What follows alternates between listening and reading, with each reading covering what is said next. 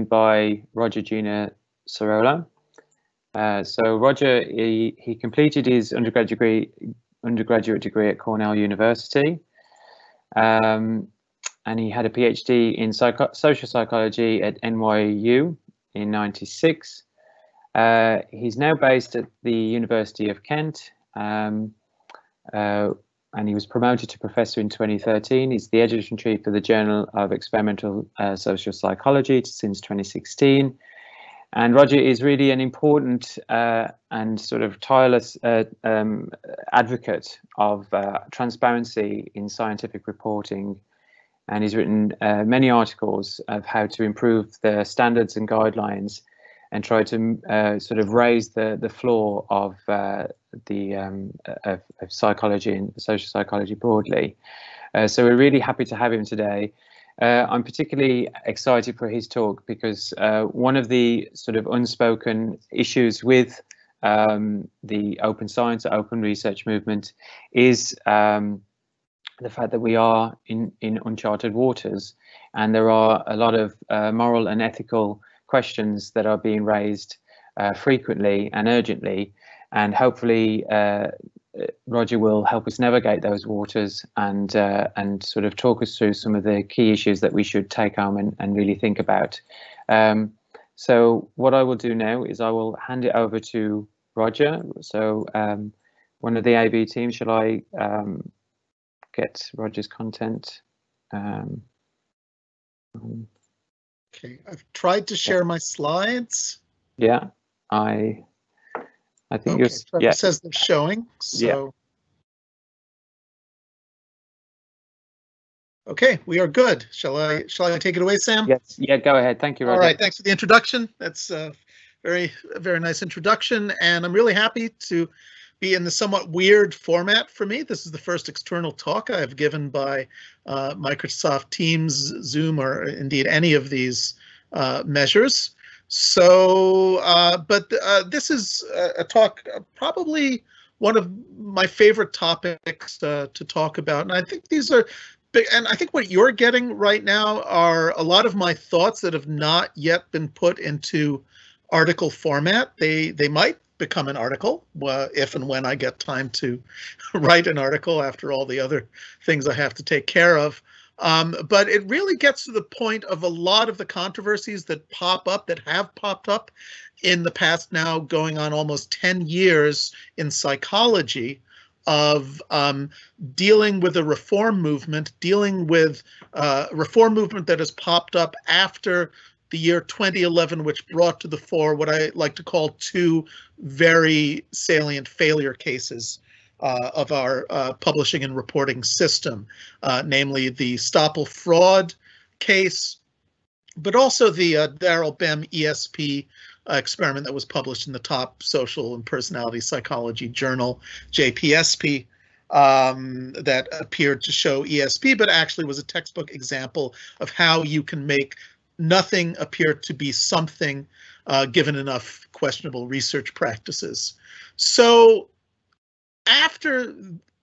during and after this terrible year of 2011, there's been a lot of discourse about what we should be doing. And when the word should comes into it, then almost inevitably it goes into a moral question because of a number of mechanisms I'll talk about today. And I should mention that my actual research, I do meta science, of course, but my actual research, my primary research is about moral emotions, fun things like anger, disgust, shame, guilt. I've got a student now working on creepiness, another one working on resentment. So I'm very aware of the sort of negative side, the tendency of people to morally condemn. And I can't help but see this reflected as in a mirror when I look at the discourse around open science over the past 10 years or so, that you also see a lot of condemnation, a lot of heat to go along with the light, and not all of the heat is actually productive. Some of the heat is smoke, in fact, and it obscures and inhibits the improvement of science rather than helping it along. So the title of my talk is going to look at two examples of moral overreach, two examples where I argue that a moral or a moralized point of view on reform is not warranted and it has deleterious effects. But then I'll also focus on another third example, which is an example of ethical failure. It's an example where I think that people have not been attentive enough to basic level ethical and moral principles. And even to this day, many journals, many organizations lag behind in acknowledging this ethical failure. And I'll show you exactly what I'm talking about in a bit. But I want to emphasize that in my research and in moral psychology research as a whole, we have morality as a term, which obviously is seen very positively. It's good to be moral. It's good for an organization or an enterprise to be moral. But we also have moralization. And moralization is kind of the dark side of morality. It's you can imagine sort of witch hunters going on a frenzy because they perceive evil out there and actually creating evil in the hunt against evil and treating people cruelly because they're convinced that they are on the morally correct side. And so seeing an issue as moral doesn't necessarily make you moral.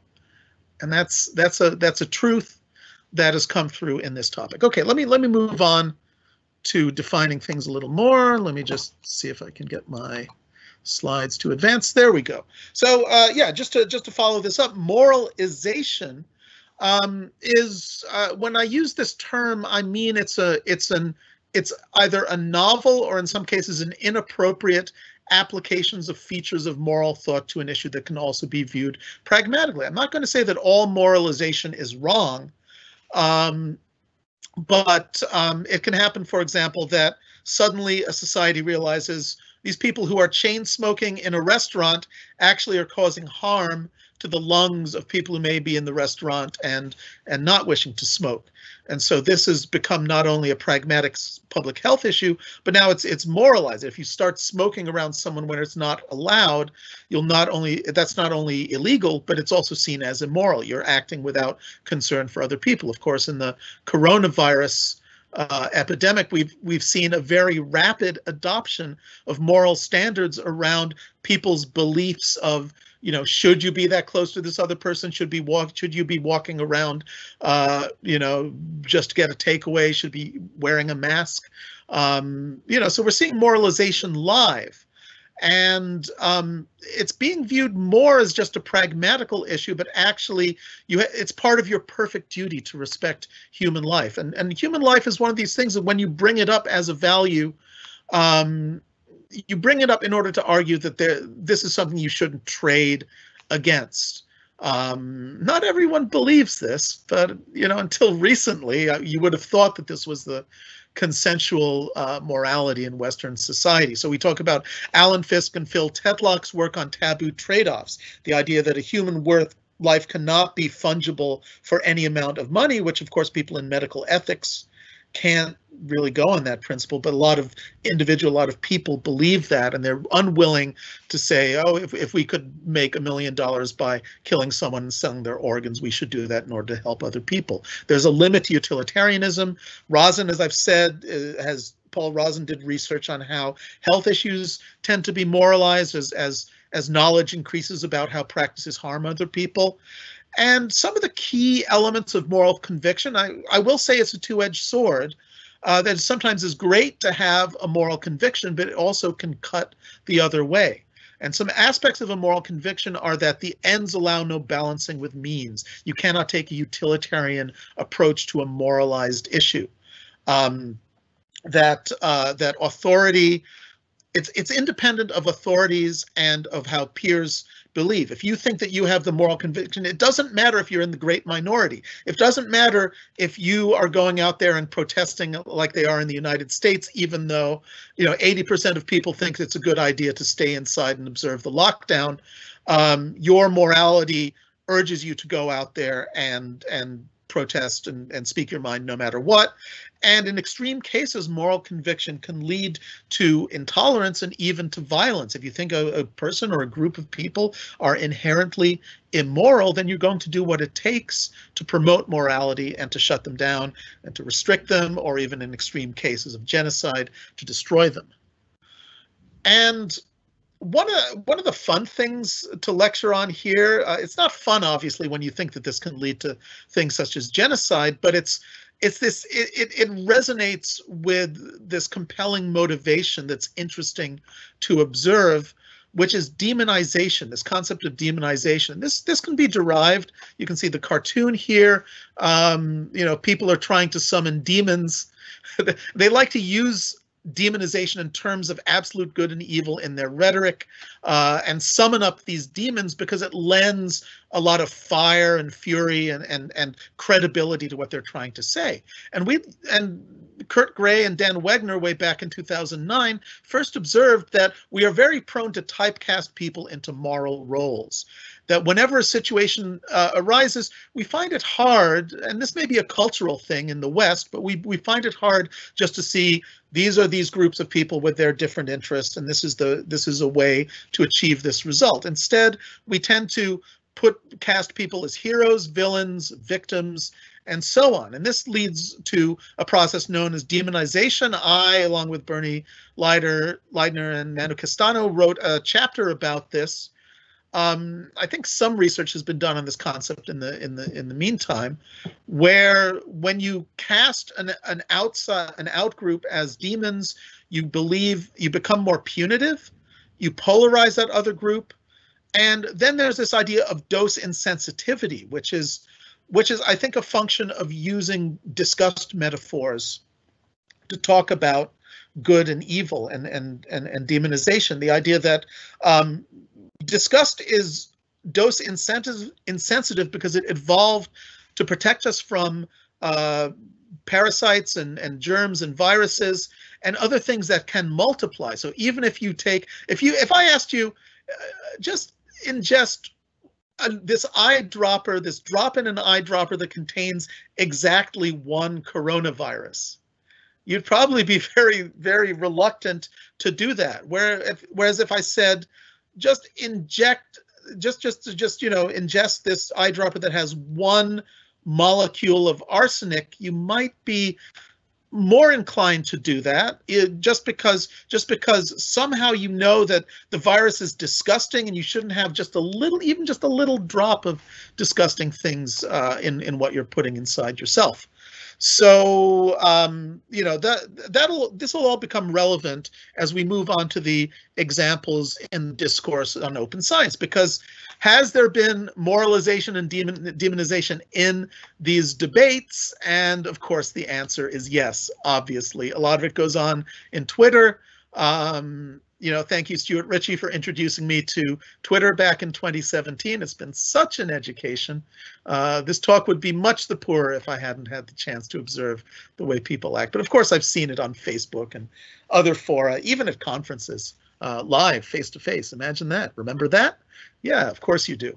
So what I'm going to emphasize here is the first two examples I'm going to give, one in which practices are moralized, I think, to the detriment of flexible ethics and morality. That is, you say, this practice here is either a shining saint or a vile demon.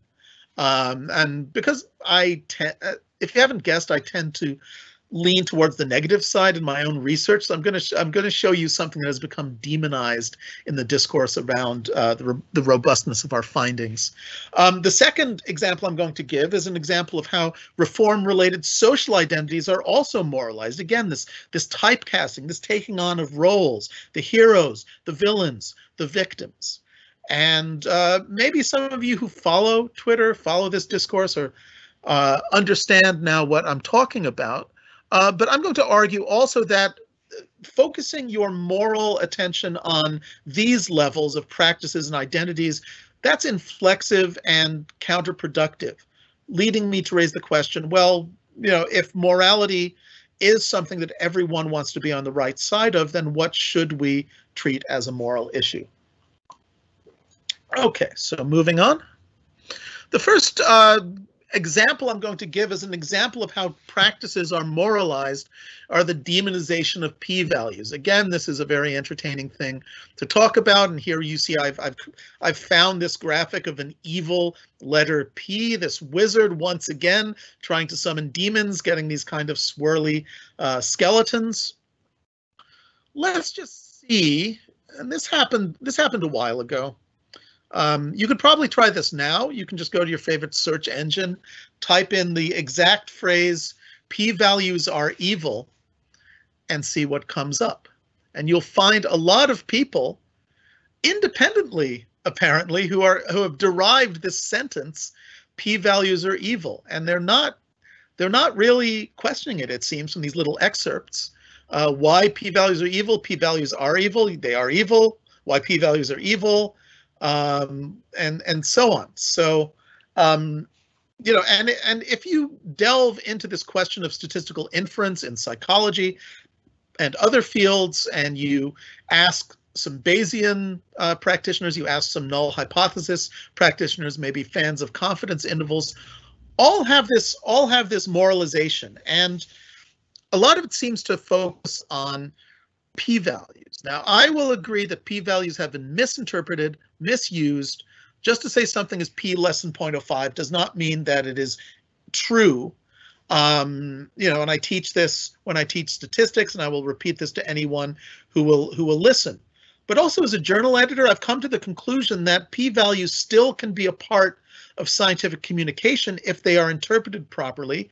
If you, first of all, if you give the exact p-value instead of just, hey, p less than 0.05, if you don't filter your results by the p-value, you don't hold to these absurd standards that say that p.06 cannot be published in my journal because that's not a true finding, whatever that is.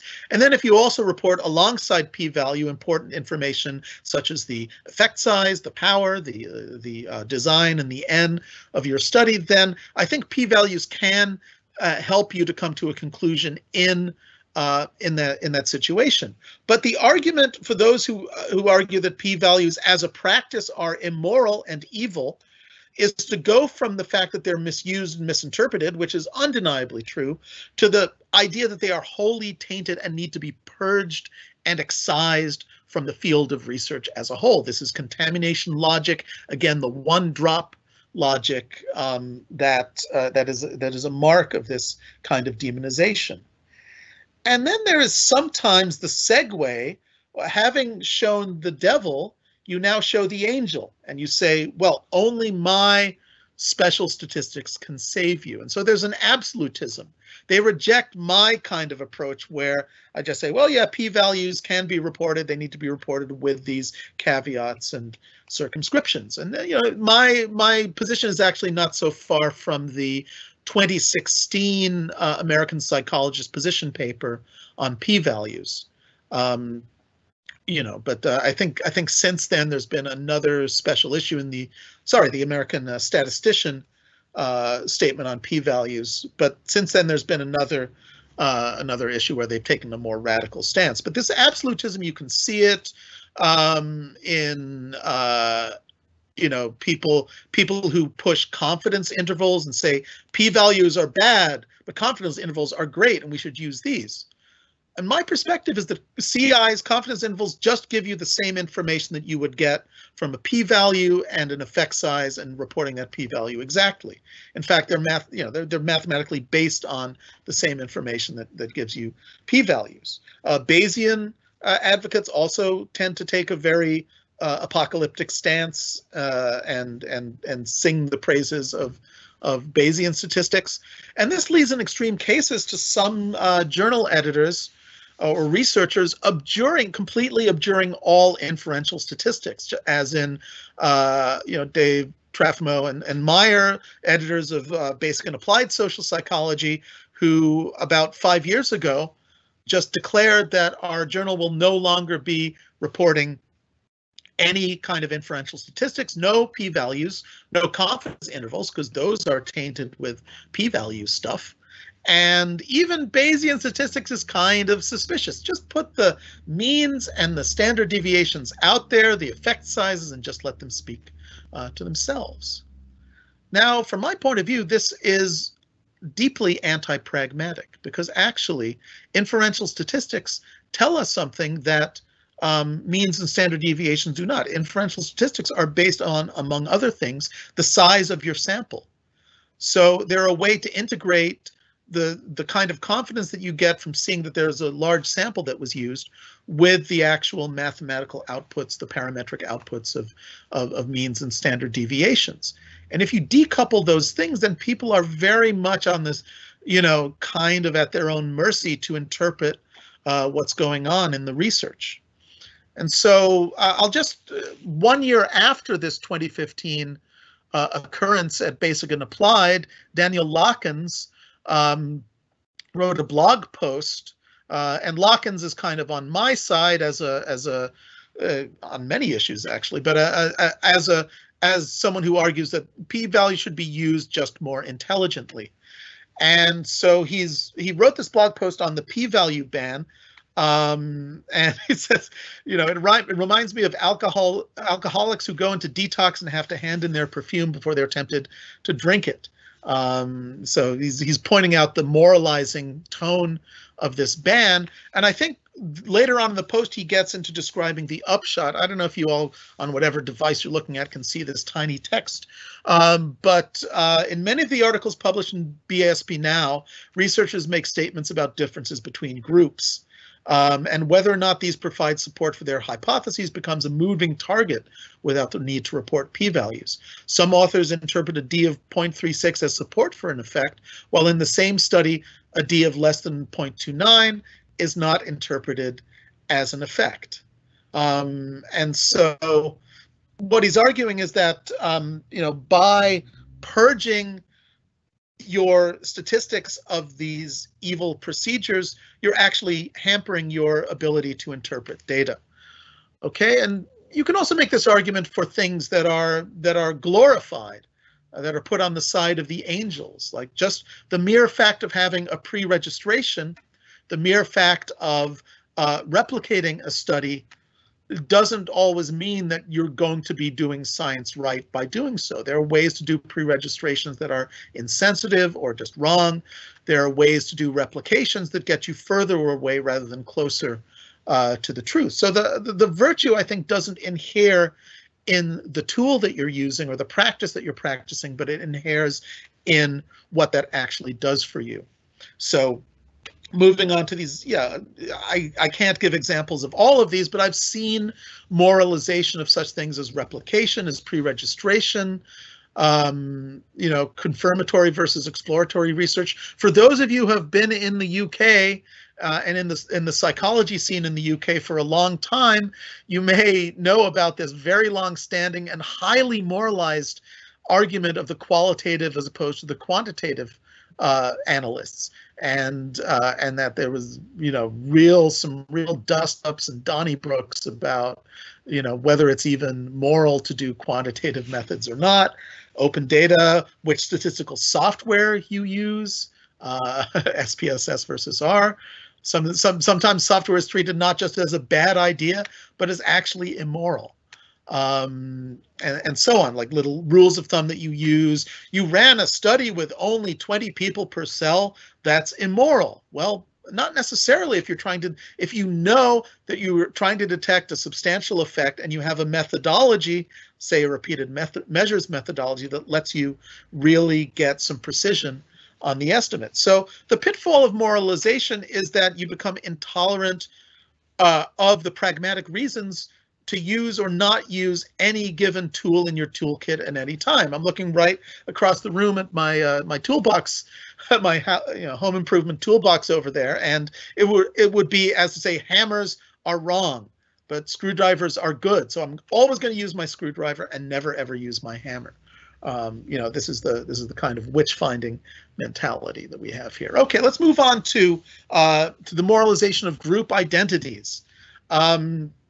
And again, this is something that came up fairly early on in the whole reform movement, where people kind of picked sides and even later on, organizations, if you can see I have my SIPS badge here. I don't know why I'm not wearing it to identify myself as a SIPS devotee. This is the Society for Improvement of Psychological Science, an organization that was founded. And I think while this organization does a lot of good work, it's also become a shorthand. And I've actually heard people referred to as those SIPS people.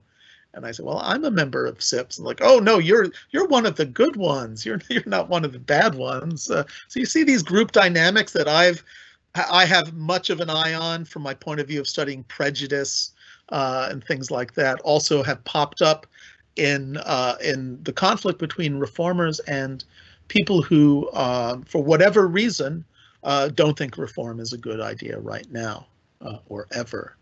So. This has been going on. I found it's always a very good idea to look at old articles, because often you'll find that what is apparently new is actually old, right? And you see in this article from 1992 by James R. Weibel that economic analysis leads to two categories of misconduct: replication, failure, and fraud. So even here, they're jumping into the conclusion that if I fail to replicate somebody's experiment, then this means that they were at least doing research misconduct, if not out and out fraud. And this is a common mistake that people make. Of course, if a result is fraudulent or fabricated or even just built on questionable research practices, it's not going to replicate. But that doesn't mean that everything that doesn't replicate is misconduct. These might be legitimately context-dependent effects, especially in areas like social psychology, or you might have screwed up doing your replication. But it was very, very quickly in this debate, things polarized. And if you were on Facebook looking at, or Twitter looking at this, you saw this happen. The people who were targeted by replication attempts quickly brought up this concept of bullying. And by some of the way these replication advocates acted, they were apparently trying to prove that right. They were crowing and said, gotcha. Another one bites the dust. I failed to replicate this study, so I've unmasked another fraud. And you see how quickly people put on that superhero cape. They put on their little Batman mask of I've uncovered a serious scientific fraud here. It's what keeps a lot of people going, to be honest, in the face of a lot of absence of incentives to do this kind of checking work. But you see very quickly there's posturing about strength of power. My replication is valid, your original finding is not valid. No, my original finding is valid, your replication has failed to consider this thing and all things. So and so actually, unfortunately, Simona Schnall, who's now at Cambridge, got caught up in one of these debates, and she had one of her studies non-replicated by Brent Donnellan, and he went out and tweeted in this kind of triumphalist tone, and eventually things just, and I'm not going to try to cast aspersions on anyone here for their behavior. I'm just going to point out that this very quickly became moralized to the point that they were drawing comparisons to the American Civil Rights Movement and one of its heroes, Rosa Parks. And now, at the same time that you have this competing, trying to grab onto the moral high ground, at the same time, there's a very fascinating process that goes on that is in the spirit of my man here, not at his full growth of mustache just yet, Friedrich Nietzsche I'm referring to, the sort of anti-moralist philosopher who said that morality is actually just a tool for the weak to tear down the strong.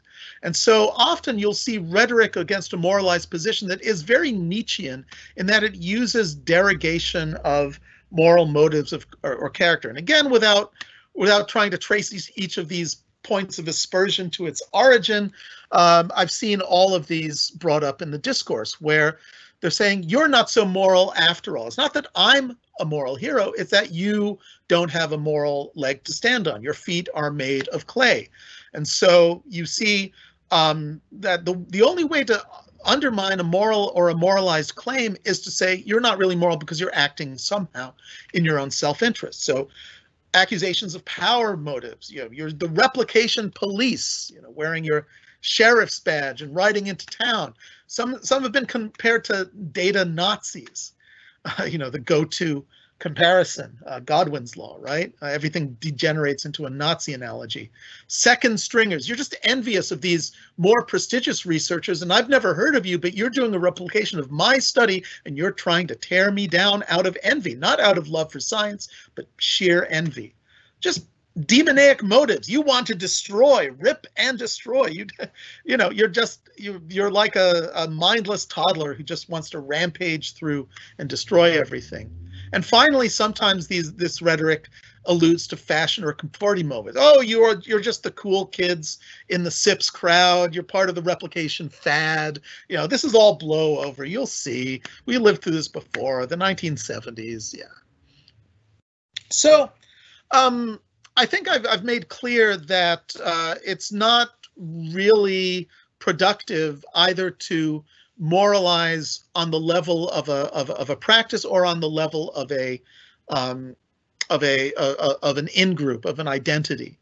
So I'm going to now flip and try to analyze a principle that has been under-moralized, something that people have been very slow to realize, which is the idea. So this is not necessarily to pick on Roy Baumeister, but this is a quote. The personal email communication is with Uli Schimach, and Roy Baumeister just has, whatever you can say about him, he's been very honest. And in being honest, he's sometimes been right, and at least exposed and been straightforward about some of the practices that led to this reproducibility crisis. So he said, we did run multiple studies, some of which did not work and some which worked better than others. You may think that not reporting the less successful studies is wrong, but that is how the field works. So this is basically what he's doing is he's emphasizing pragmatism over morality. And he's just saying, that's just how we do business around here. And you moralizers are on the wrong foot because, if you were to impose your standards, there would be no field to do. So what I'm going to focus on is this idea that we have had selective reporting of only significant results in social psychology, and I'm sure other fields of psychology as well, that if you have to study with a non-significant result, it got so bad that people would advise you don't include that in your article because the editor will just say, take this study out. We don't want to see non-significant results. And it was just seen as business as usual, and it was seen maybe as not something that was the most morally heroic, but just acceptable. And as I recall back the things that people told me about why this was acceptable, I can't help but see it in terms of our own research again on morality, and in particular Bernie Leidner's research on morality shifting, the idea that you can justify something that is less than moral by saying this is actually serving a higher good, right? So, in the gang, sure, I shot that guy, but he was going to tell on the gang, and my morality is loyalty to the gang. And so some of these sort of gangster type justifications in the psychology field were, and I actually I heard the phrase very early on when some people wanted to talk to me about this. Some very well-established researchers had a chat with me about this, and they said, nobody wants to hear your whole intellectual odyssey when they read a paper, which I think is a very interesting and ultimately, if you look at it, anti-intellectual statement. But the argument is, think of the poor readers. If you had to report every study, including the non-significant ones, oh, these papers would be so long and so boring. And then you pivot to the field would become unfun if everything were reported. It's fun when you see studies that worked, and it's not fun if you see studies that didn't work, right? Imagine taking this approach to a tax auditor. You don't want to hear about all my boring bank accounts in the Cayman Islands. I'm just going to report the fun income from my little cupcake shop, and that. Anyway, I guess you might ask at this point, why isn't reporting all studies? Why hasn't it been? I mean, some of you see it as an ethical issue now, but it's very difficult. And I tried to do this in the journal JESB. I tried to talk with my editors and see, is there some sort of form of words that we can make people put in just to say that, we have reported all relevant studies about this, the topic of this article. In other words, saying our hands are clean, we have no file drawer. This was difficult, and we had to put that idea to rest because of pragmatic concerns. There might be good reasons to not report studies if they failed, a manipulation check, for example. There might be, and there's also very fuzzy questions about how do you define a line of research. If you're running 5 or 6 related studies, you could package these studies up in many different ways. So how can you say that you've reported all studies that are relevant to this when you might end up packaging them in completely different ways? And so we found, but this is the, even as we were trying to look for the moral solution, we were not looking for any given practice, but rather we were trying to see, could we develop a practice that would serve this principle that we want to know whether the study is just one little crumb out of a vast file drawer, or whether this is just actually, this is a good representation of the studies you have run. And we found it difficult to set a concrete standard for that.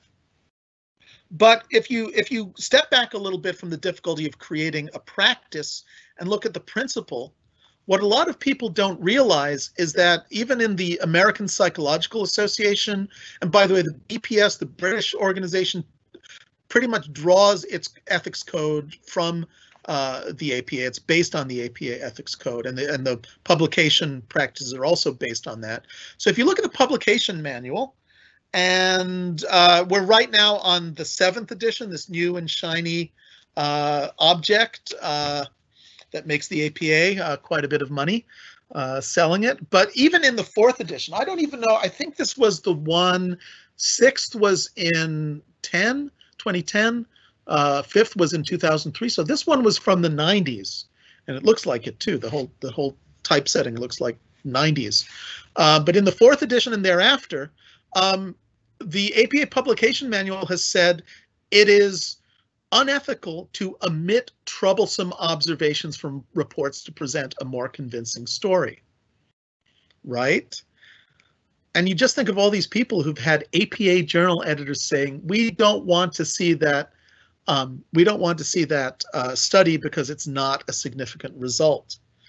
Okay, and obviously not everyone is reading deeply into the publication manual.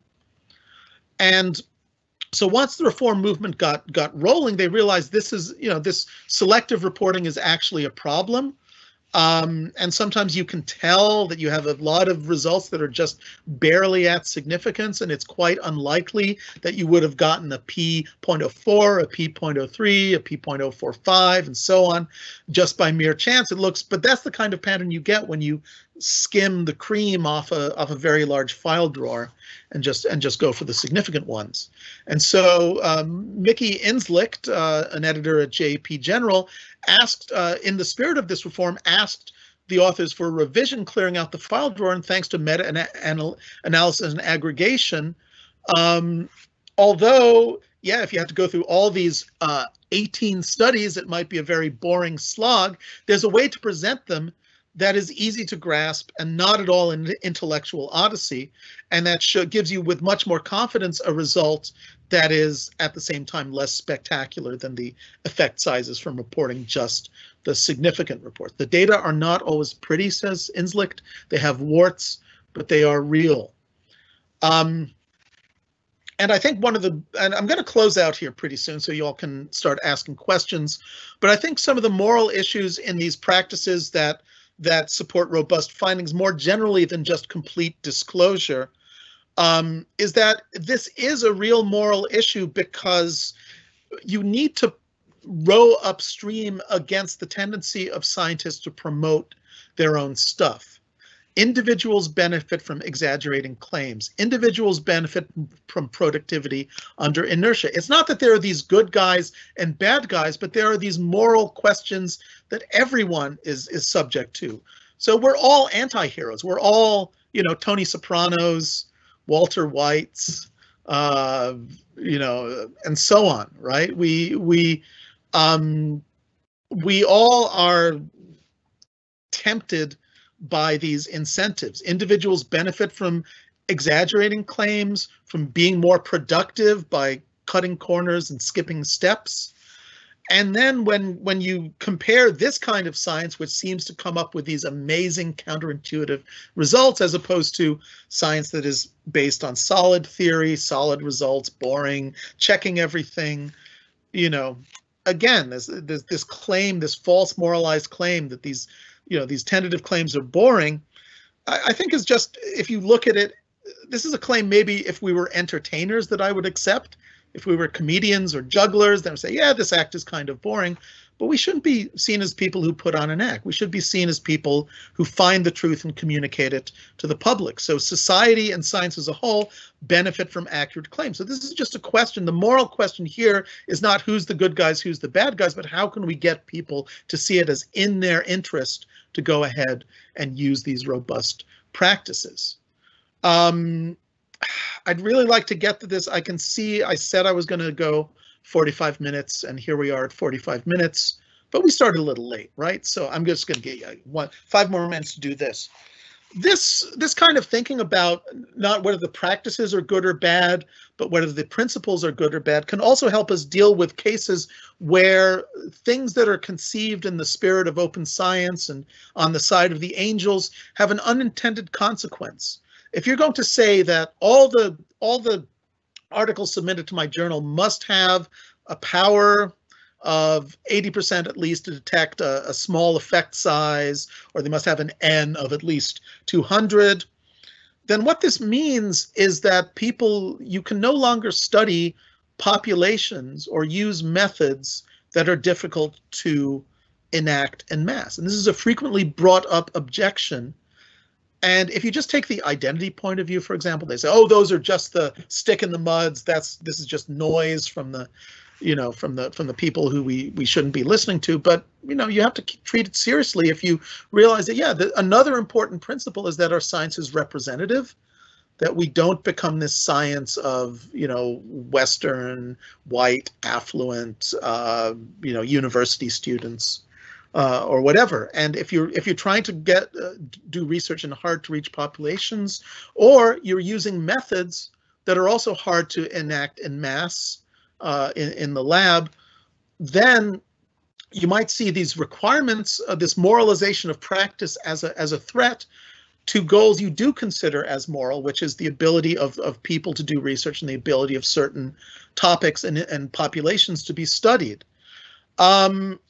And I think the answer to that is you need attention to both. There is already resource inequality.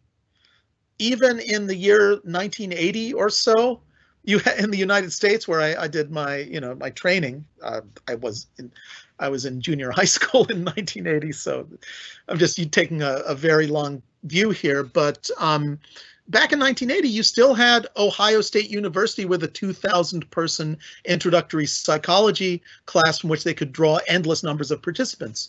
If you're doing research at a place like, I don't know, Swarthmore College, another place where I taught in the past, where you really have to beg the students and you have maybe like, 30 psych students at any one time, then you can't do the kind of research that you could do at Ohio State. This already exists. So we're just raising the tide, but some boats are floating higher than others. Social justice is orthogonal to robustness, right? On one hand, it means that the facts of statistics don't, in a way, care about social justice, but also it means that if you value social justice, you need to find a way to square it with robustness concerns without entirely throwing them out the window. But that also means that robustness concerns have to keep an eye on whether you are creating an unrepresentative science by this. Some solutions will require changing the way we give credit in psychology. They require honoring collective contributions rather than this view of the heroic individual. Again, this maybe a narrative of competence rather than morality that needs to be questioned. This idea of the one PI who does it all, which again throughout history has led to a lot of injustices, a lot of people's contributions being papered over. And in fact, some requirements for robustness, the idea that your samples should not be just this very constrained group of people, but in order to generalize should be more broadly tested. This actually opens doors to less well-represented regions. And in the best practices of these, it leads to invitations to people in other areas of the world than the usual areas that fill our journals to take part in research. And hopefully we can do this in a democratic and not an exploitative way by involving them in the research, not just using them as a resource.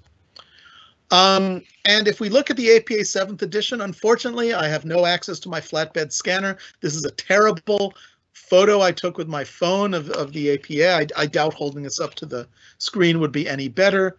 But in APA 7th editions, we are now being much more specific and saying represented data-generated hypotheses post hoc as if they were pre-planned is a violation of basic ethical principles, and also selectively failing to report studies that had just because they had results that don't support the preferred narrative.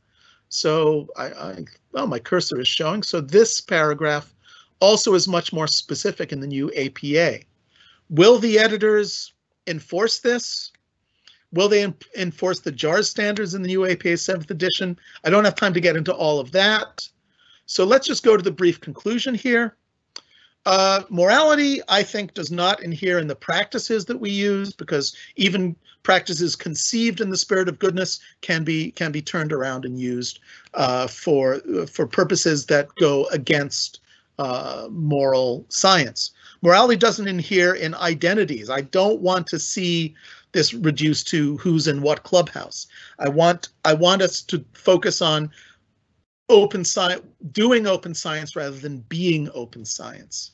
But instead, I think that morality inheres in principles such as, is this going to benefit science or just individual careers? Is this going to give us an accurate view of human psychology, or is it only going to focus on a few highly selected participant populations?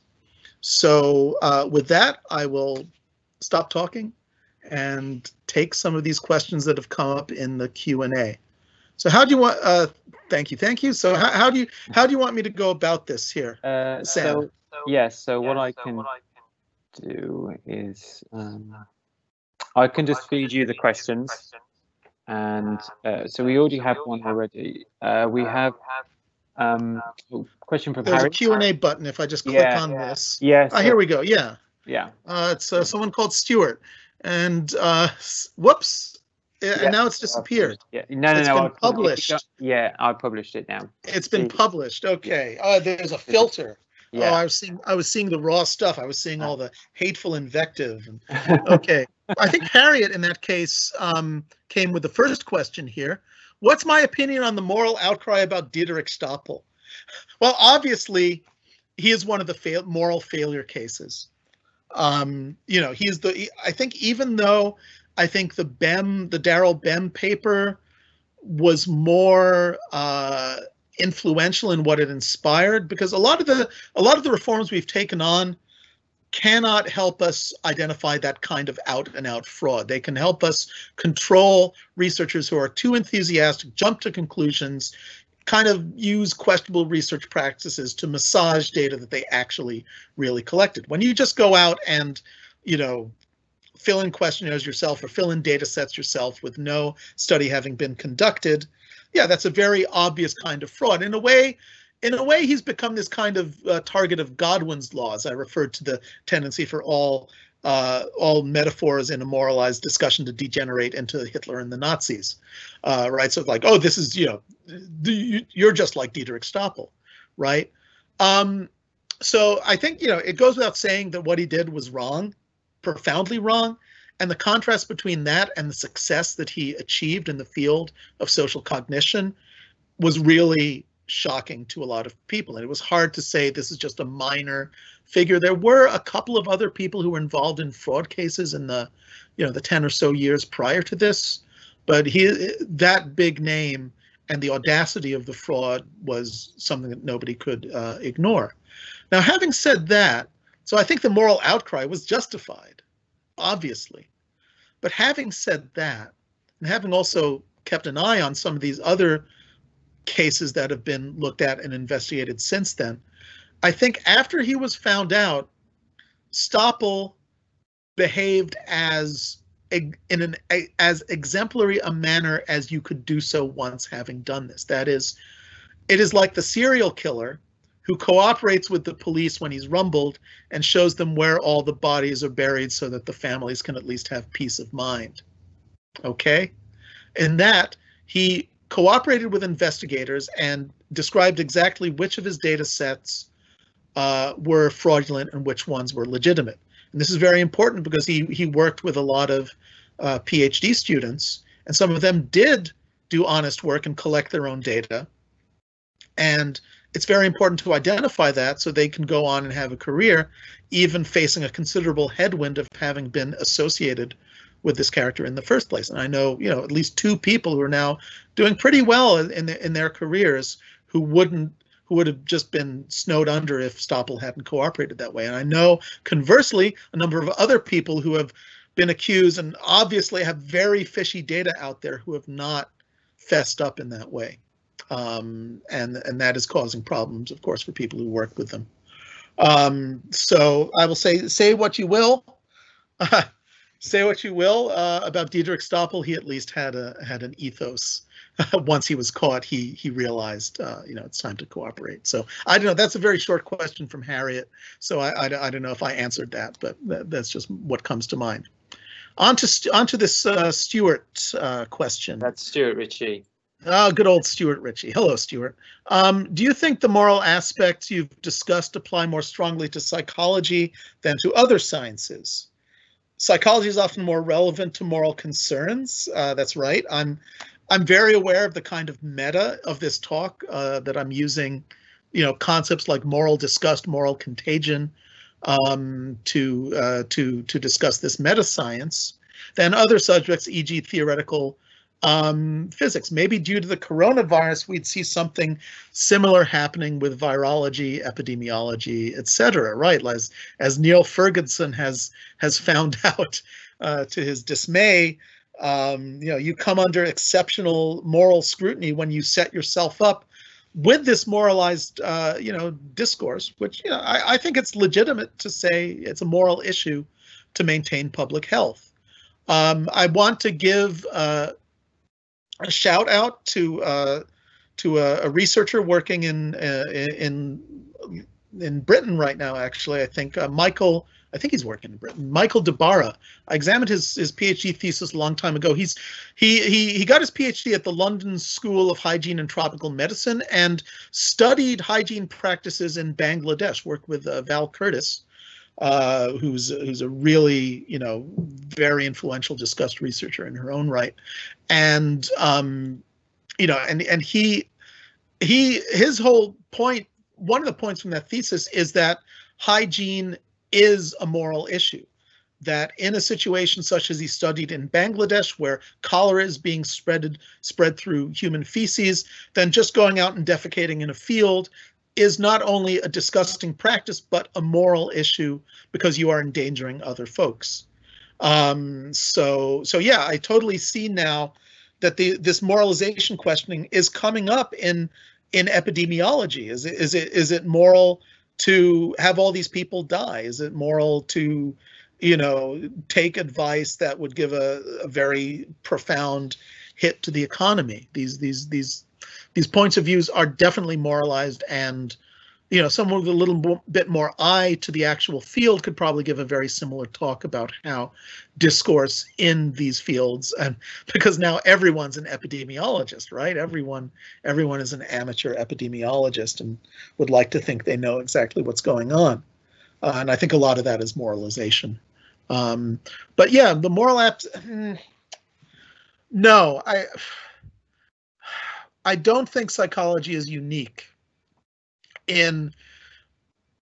I think any other field that is facing a crisis that has to do with the promotion of individuals over the promotion of long-term knowledge in the science, like for example, candidate gene studies, which, as I understand very little of this field, so probably there's some geneticists out there who could correct me, but as I understand it, there have been a lot of papers published in this field that were based essentially upon fishing for results within an inadequate sample size and pointing out with selective reporting things that appear to be significant. When you do it with a better sample size and more error control, a lot of these effects just evanesce.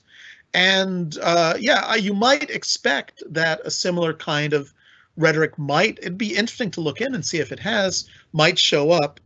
And yeah, but maybe there is something to that. I don't know. This is a very deep and hard question for me to ask, especially because I'm so ignorant of what goes on in other sciences and whether they moralize their own methodological and epistemic issues to the extent that we do. So I'm going to have to take a pass on that. But maybe some other people who know have more of a feeling for what's going on elsewhere could weigh in. Okay, I think we have one in the queue. No, Sam?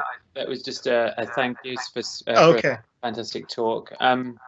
I guess it's 1 o'clock now, but if I could just pinch a few minutes of your time. Yeah, we can go a little bit over. Just to say that I think a couple of points that you made were really, really important, and I think there is this fear that certain people will be left behind with the inequity in the distribution of resources is an absolutely valid point, and certain people are trapped, for want of a better word, in research teams that operate in a certain way. So it would be wrong and unnecessary to sort of tar people with the same brush, even though that they're maybe junior members of the team and they really don't have much say in the direction of their work. That was just an observation. I do have one question, which is, I think one of the things with the language around this how things are moralized and demonized. The word sort of ethical and moral are quite, they do have quite a potency and power to make people to stand up to attention. And when you see these words, you really do listen in and see what is the right thing to do. Yeah. But the continual reapplication of these words in certain contexts, such as around p-values, I wonder whether their meaning does diminish over time. And if everything is a moral issue, nothing is a moral issue in a way. And so my concern is the long-term negative prospect for words such as ethics and moral, because they do lose their meaning over time with repeated use. So I wondered if you had any comment or thoughts on that. Yeah, I mean, it is getting kind of tired to call people Nazis, and the actual Nazis are actually quite happy about that, right? You're just calling me a Nazi. Typical rubbish. Yeah, that's a thing that's happening. This moral fatigue ultimately weakens our moral immune system for real. So I think you have to treat it like penicillin, like antibiotics. Mm-hmm. Don't treat every common cold with the antibiotics, or they won't be there for you when you need them. Think really carefully if you're going to bring up the civil rights movement. So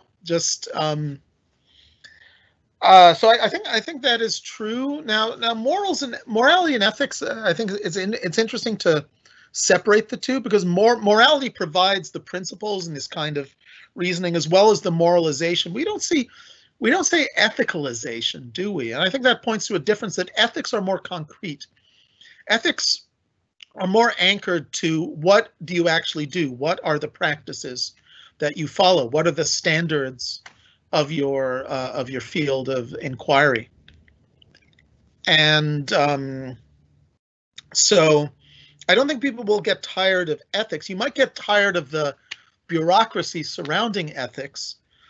And as I've said, if you think that morality adheres in practice, that means that see, this is explaining all sorts of things that bug me that I didn't know it could explain. I'm just realizing this right now, that when I was in America, and working and doing research there, it was during a time when ethical procedures were becoming really onerous in a very liability and litigious-based society.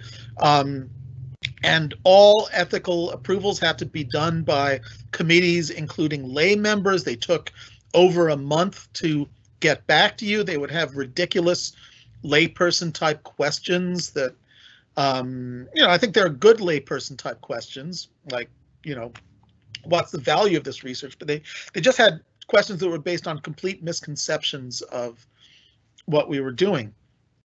So, all this onerous, I think, is a hyper ethicalization. You can put that side by side with hyper moralization when you say, this innocuous research where you're looking at the Stroop effect and your only ethical concern is that you're boring participants.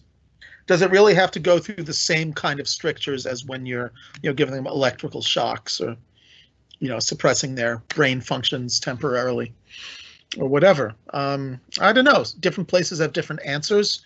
We have a quite laissez-faire regime, as far as I know, most places in the UK, and back in the US, it's another story. Similar to the University Travel Agency. Remember traveling? Yeah, that was a thing. And when I would go to a conference, they would always ask these questions that were obviously put there by their insurance company.